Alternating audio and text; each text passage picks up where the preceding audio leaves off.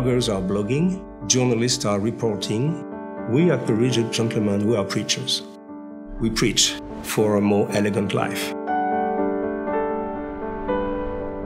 People have a strange image of that. It's just about glamour and smoke screens and perturbated designers.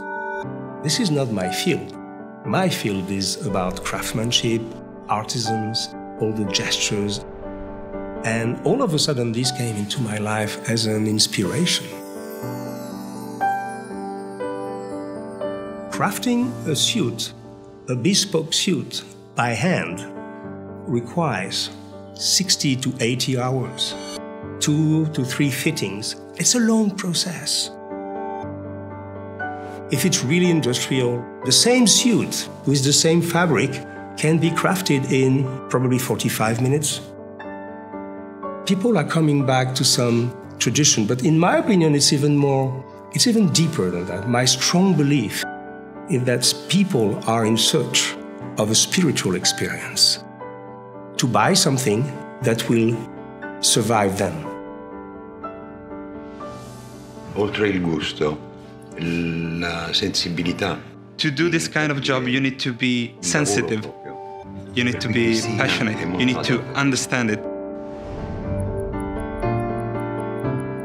I've not been raised at all in a luxury world or in the fashion world. I'm from a humble family, typical middle-class French family.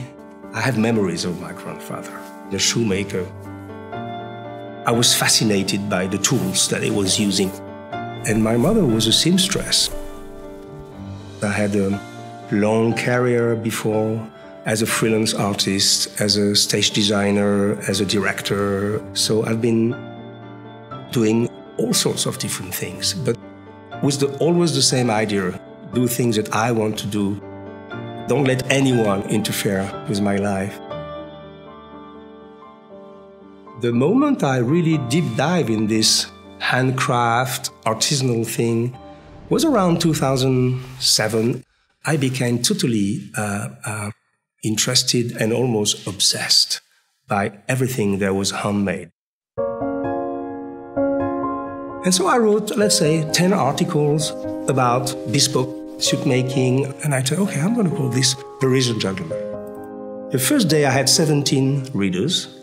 After a couple of weeks, I searched my name on the web, and I discovered to my surprise that my blog was among the top 10 fastest growing blogs in the world.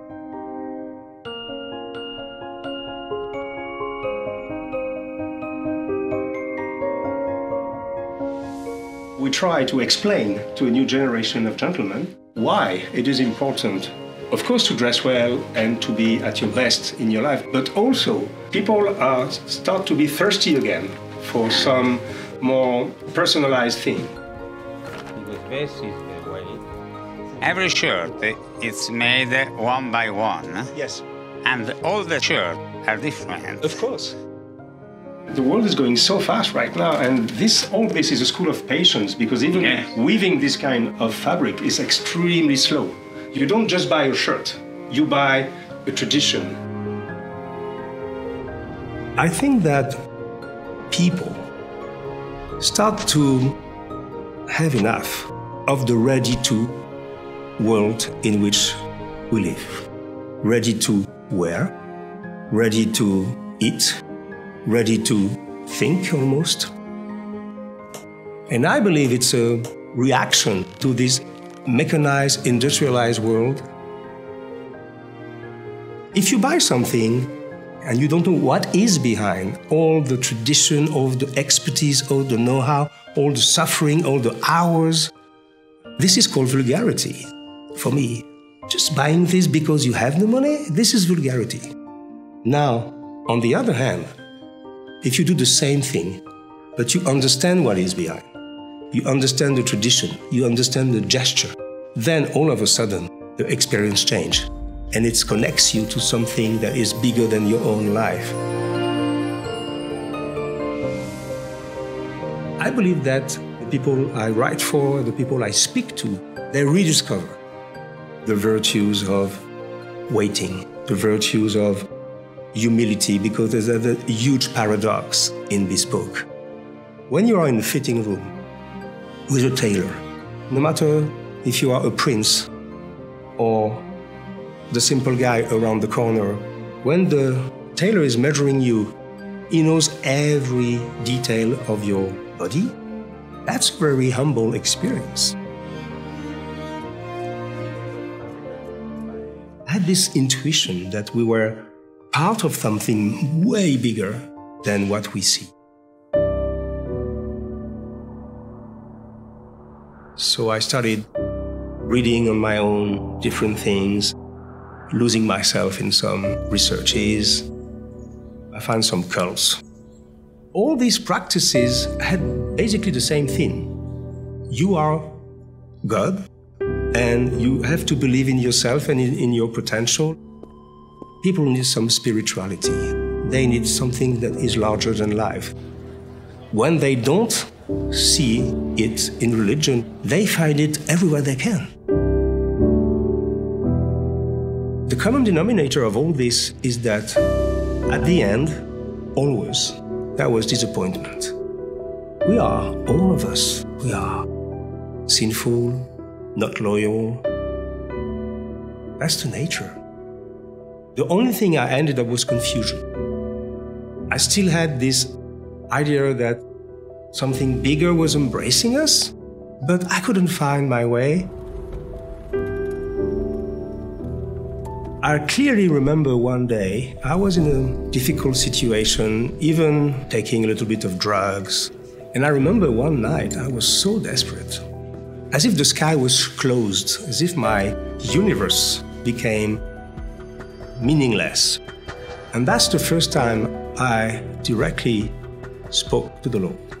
Well, sir, if you do exist, that's the moment to send me signs. Because I'm really struggling with my life. I'm not happy.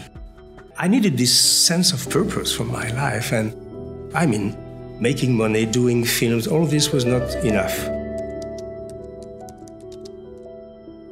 One day in 2011, I received a tweet from this woman saying, "I'm an American journalist.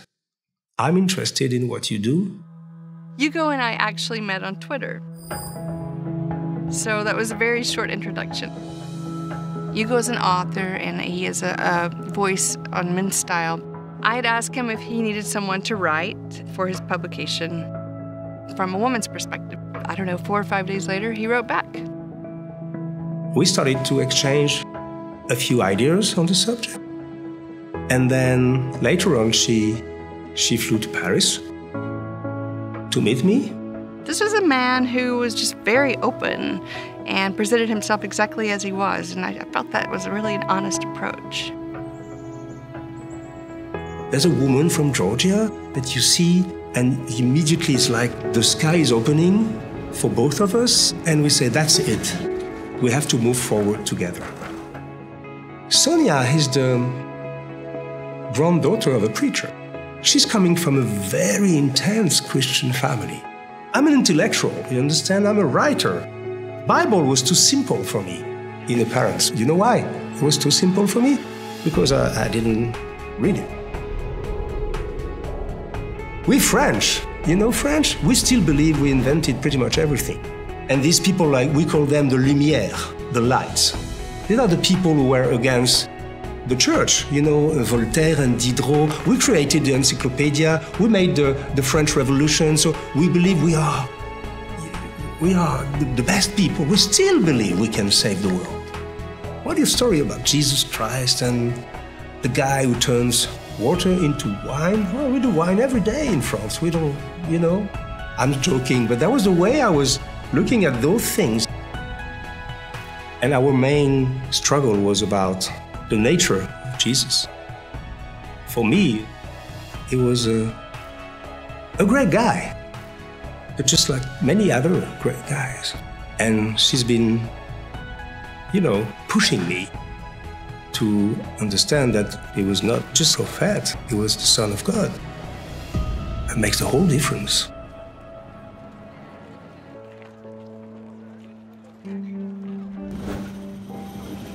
We were in Milan. I was already working on my next book. So we entered this flat we were renting with my wife, Sonia, and there was a kneeling bench in front of us, like an antique. And then a few days after, I came to Sonia and I said, I found on the internet something called the sinner's prayer. Can we say this prayer out loud? We used this bench and I did this. I read this sinner's prayer out loud. A few weeks later, I decided to buy my first Bible. And from that moment, we started to read the New Testament out loud every day. I needed her guidance and her advice to really understand. I started to change deeply inside, to surrender, to switch from my intellectual way of reading things and to a more let them work inside myself. This is a very special thing for us. I came to America for the first time in 2013 to meet my new family. Her sister, Sharon, she's a member of the Church of the Apostles. She has been talking to me so many times about this Egyptian-born preacher, Dr. Youssef. I've never been in a Protestant church, you understand? So I entered this. It's like entering the Madison Square Garden for me. I said, what is that? Living generously means that your ultimate hope and your ultimate confidence and your ultimate trust is not in these, but in the Lord your provider. When you totally trust in Him alone, you will never be disappointed. You know why? Because He never fails you. The first sermon I heard from Youssef was about something I could relate to. Hello, my friends. Welcome to the Church of the Apostles. All the way down to being less selfish, this is talking to me on a deep sense. My brother-in-law is a very crafty guy. And we had a good relation immediately. And he said to me, oh, Hugo, I have a project.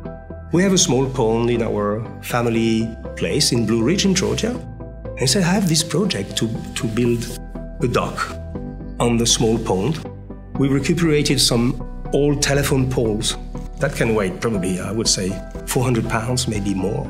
And we put this inside the water. I've never built anything with my hands my whole life. Everybody was laughing I fell in the pond. And during all these moments, we were just him and me. And he talked to me about the time he was born again. So he explained to me those things, to empty yourself of yourself and to make room for the Holy Spirit and Jesus. It wasn't about religion. It was really just about Christ transforming his life. And he did it in a very soft and mild way. And I guess he planted more seeds, to grow within Hugo's spirit. I wanted to deep dive. So I asked to go to another service. And that was a more tough one for me because I was speaking about the cross.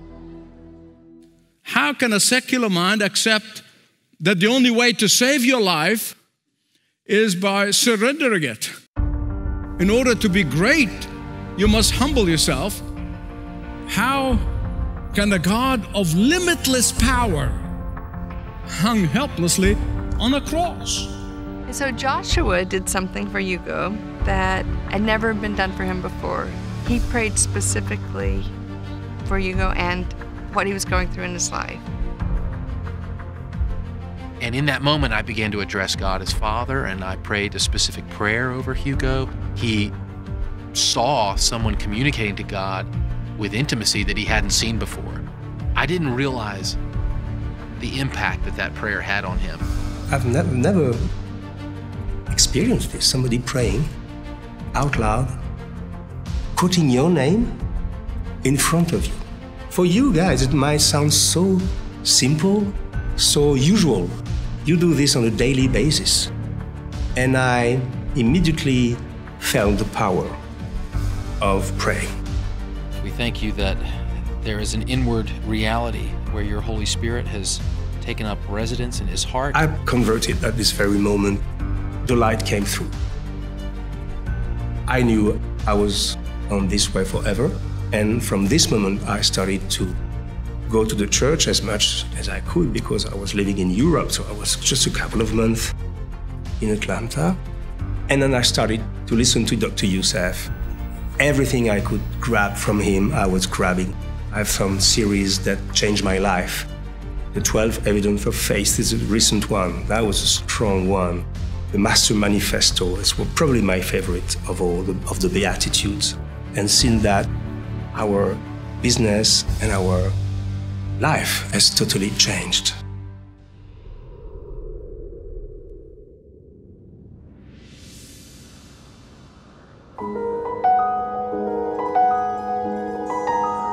In Proverbs 8, it says, "Those who diligently seek me will find me."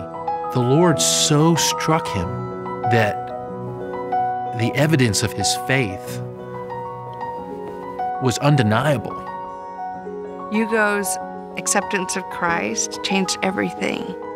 I found and he found peace. Recently, Hugo told me that he wanted to be baptized. We are believing that we have died to ourselves and we are alive in Christ. Hugo, do you believe that Jesus Christ died for your sins and atoned for your sins? Yes, I do believe. Is Jesus Christ your Lord and Savior? Yeah, he is my Lord and Savior. Hugo, by that profession of faith and in front of these witnesses, I baptize you in the name of the Father and of the Son and of the Holy Spirit. Amen. It was like the death of the old Hugo and the Renaissance and the new birth of the new Hugo, emptying myself of myself to make some room for the Holy Spirit and for Christ to work through me. It was just like oxygen, and I know it was the Spirit of God. Joshua spoke to Hugo and he asked him if he was willing to suffer for Christ. And I think that just must have been a Holy Spirit-inspired question. I live in a country which is secular. It's written in the Constitution that you don't have the right to speak openly about your religion. In my area, when you say you're a Buddhist, you're cool. When you say you're a Christian, people step back physically.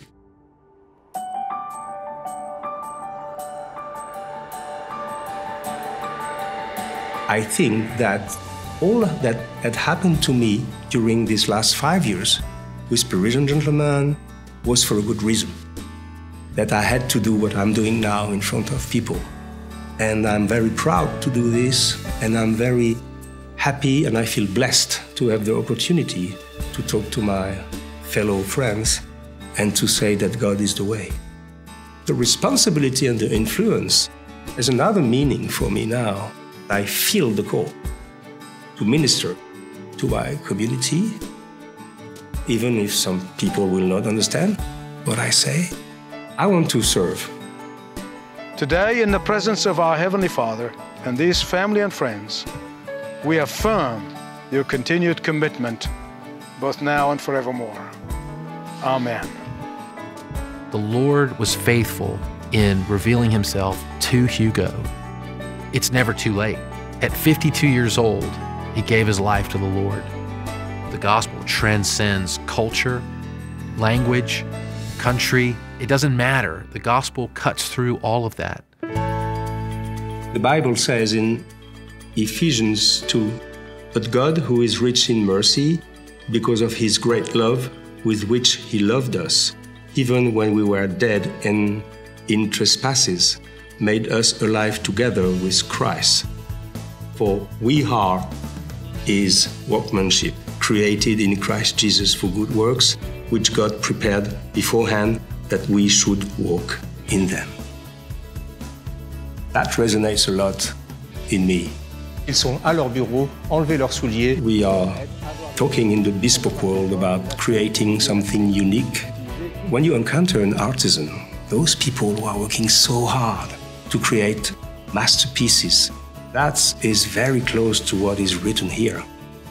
This suit has been made for me by a craftsman, and there's only one, and there'll only be one exactly like that.